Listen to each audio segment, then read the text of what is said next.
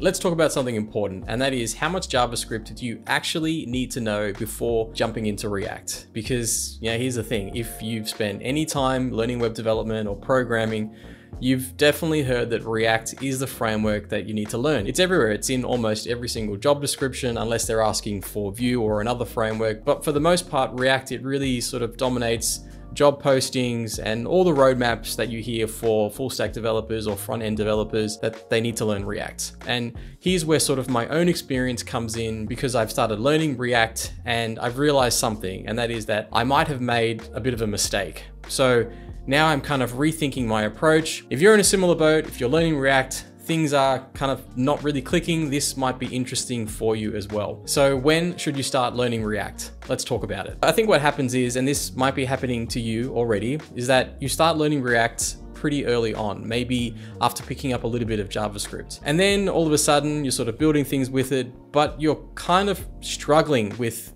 picking up React. You're kind of struggling with learning this new framework. And I'm realizing now that there's a pretty good reason for that. And I think it's quite simple. And that is that you just don't have a solid enough foundation in JavaScript yet. And honestly, I'm feeling that right now. I jumped into React too quickly. I should have spent more time brushing up on my JavaScript first, which is exactly what I'm doing now, sort of going back, filling in gaps. And here's what I believe, and don't have to go and quote me on it, but I think you probably need to have at least an intermediate level in JavaScript before you dive into React. React is supposed to make your life as a web developer easier. And I know that sounds crazy, especially when you're learning it and you're feeling like, your kind of brain is just melting, but React was actually created to solve problems that JavaScript alone couldn't. So if React feels significantly harder than JavaScript, that's probably a sign that you don't have the core JavaScript fundamentals down just yet. And trust me, I'm saying this from experience. So you're probably asking, well, what do I mean by the fundamentals of JavaScript? Well, here are some things I think that you should absolutely know before you think about learning React. And look, I know that there's going to be some very passionate people in the comments who might completely disagree with me, and that's fine. Like I said, this is what I think and what I believe going through this process. If you have a different take, let me know in the comments. I'd be interested to hear from it as well. But here's what I've realized from my own experience. Let's say that I give you a project and you need to create 3 buttons on the page, one rectangular button, one with round edges, and one that is completely circular. And I want you to do some things with those buttons. When the rectangle button is clicked, the entire page, I want the entire color of the page to change. And then when the rounded edge button is double clicked, it should create this counter underneath it with a small button next to it that increases the counter, increases the number essentially when you click it. And when the counter, when it hits 10, then a reset button should appear that resets only the counter. So it resets the counter to 0. And by the way, the counter, it should persist even if the page is refreshed. So if I refresh the page, the number of the counter should stay there. It should only reset when the reset button is clicked. And then finally, when the circular button is clicked, I want everything on the page to reset. So the background color goes back to white, the counter, it resets, and there's also an alert that pops up on the browser that says, wow, you've just reset this page, how could you? Now, if I gave you this project and this project sounds intimidating or you wouldn't even know where to start, that's a sign that you probably need to brush up on your JavaScript before jumping into React. You should also be comfortable with, variables and scope in JavaScript. You should know about when to use let, when to use const. Do you know the difference between things like global scope, function scope and block scope? And can you explain why a variable declared inside a function, can't be accessed outside of a function? If you don't understand those things, then, React is gonna feel like a complete nightmare. You should also understand functions and even higher order functions as well. React is essentially built around functions. So you need to be comfortable, writing them and using them. You need to know regular functions versus like arrow functions. React uses a lot of arrow functions. You should also know callback functions, passing functions as arguments to other functions. And then you should know methods or higher order functions like map, filter and reduce. React components, they heavily rely on these like methods like map. And so if you don't get that, if you don't understand it, React is going to be very confusing. And like a little exercise, can you take an array of numbers and can you return a new array with each number that's doubled using the map method, for example? And using reduce, can you use reduce to sum up all the numbers in an array. You should also understand about conditional logic and loops. Do you know when to use a ternary operator instead of a simple if-else statement? Also with loops, do you know what a for loop is? Can you write a for loop to iterate through an array? The thing is that React components, they often use conditional rendering, which means that you'll be seeing a lot of things like ternary operators. And if those things, they look kind of, scary to you, then that's a red flag. You really should go back and learn these things. And then there's also working with things like local storage APIs. A lot of React apps, they involve saving user data in the browser. So do you know how to store and retrieve and even delete items using local storage? That's an important skill to have. Like how I gave you with the project at the beginning. Can you save the counter value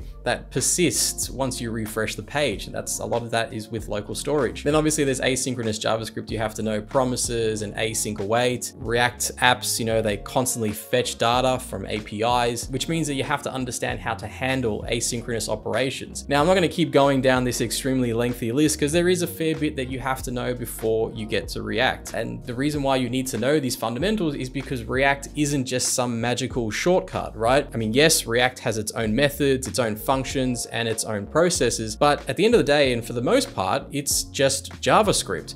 And if you don't have a solid grasp of JavaScript, React will feel like learning two languages at once. And so honestly, I believe you should wait until you reach an intermediate level in JavaScript before even touching React. So how do you know that you're ready to use React? Well, maybe some telltale signs is that when you visit a website or you think about a project and you can actually kind of visualize the JavaScript code that you need to build it, that's a pretty good sign that your skills are starting to improve.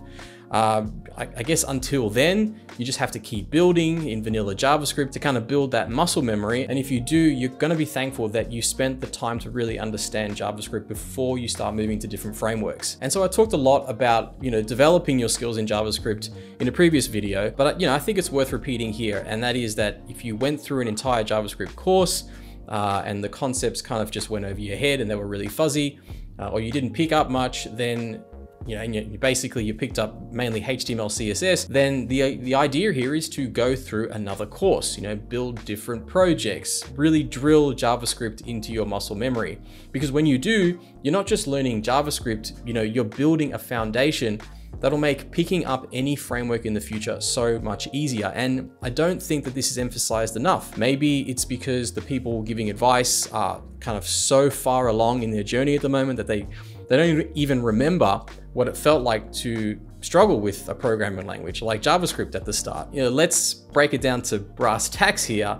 You can't learn JavaScript in just a 5-hour crash course. That is if you're completely new to programming or web development. If you already have programming experience, sure, you're most likely just learning new syntax. But if you are brand new, expecting to master JavaScript, well, not master it, but get a really good understanding of JavaScript in just a single short tutorial is just completely ridiculous. So if you are struggling with it, don't beat yourself up because it is hard. It's not intuitive, but with time, the intuition starts to kick in. And honestly, if someone tells me that they've picked up JavaScript in a couple of days, I just call complete BS on it. I want to meet this person. Because I can only imagine that this person that's picked it up in a couple of days, they've come from a highly technical background. Maybe they worked with some sort of programming before, or their brain is just naturally wired to think like a computer, which I think is extremely rare. Learning JavaScript is really like building a muscle. To me, it's a lot like just going to the gym. You don't just go into the gym once, walk out, and you're just shredded like Sam Sulek. You have to put in the reps again and again before you start seeing any results. So don't feel bad if you are struggling with it because, JavaScript is just not something that comes naturally. So yeah, just stop beating yourself up over it.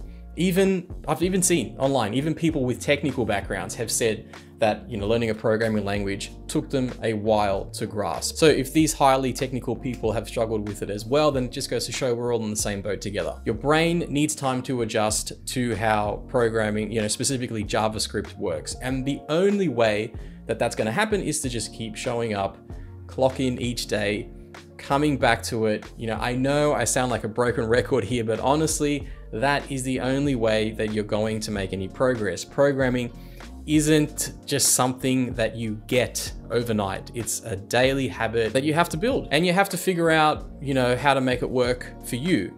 Everyone's schedule is different. Everyone's learning pace is different.